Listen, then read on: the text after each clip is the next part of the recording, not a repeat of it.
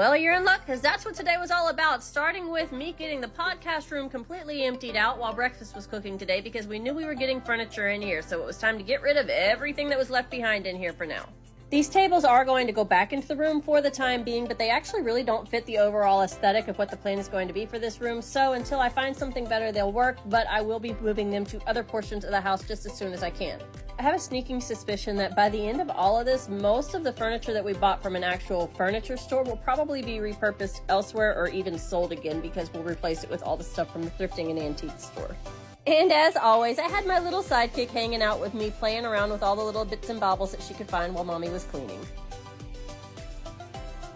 As you guys saw in the previous video, we got a new love seat to go in this area. Little man helped me put the legs on, and then the teenager came around and helped me get it all set up and moved around to where exactly we wanted it. I thought at first that we were going to put it directly underneath the windows and have the windows as the backdrop, but it really kind of cut off the overall feel of the space in the room here, so the teenager and I decided that we needed to put it back on the wall where the other chairs were previously.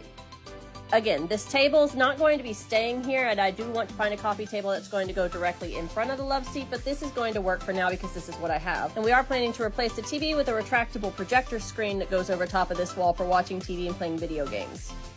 Moving on to the big project that we did accomplish for the night was finding a place for the dresser and the nightstand that we brought home today.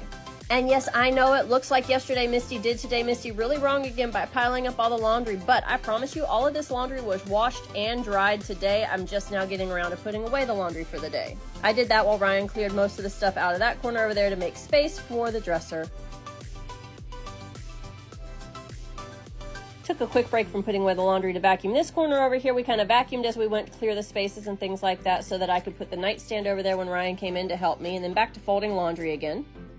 Every single time I show our bedroom, someone asks about the fact that we don't have a bed frame. Keep in mind, we just moved 4,000 miles and we did not bring a single bit of furniture with us. We also live our life without debt, so we don't finance anything, so we purchase our furniture with cash as we can afford it as we go. And a bed frame is probably lowest on the priority list of all the things that are needed in the house for furnishing. Personally, Ryan and I have been living with just a mattress and a box spring on the floor for well over 13 years and gotten on just fine, but we do have plans on getting one when we find the right one that we can afford. Time to fill the dresser now, because the dresser is a higher priority list in the furnishings of the house than a bed frame. Up to this point, things had been stashed in folded piles on the floor, in the closet, in baskets, and things like that, so it's really nice to be able to have everything fit into the dresser, and we actually ended up having one empty drawer left over after all of this. And that about sums up everything that we had the energy to be able to actually accomplish for the night, because turns out going shopping for and bringing home furniture and then redecorating and moving everything around is exhausting.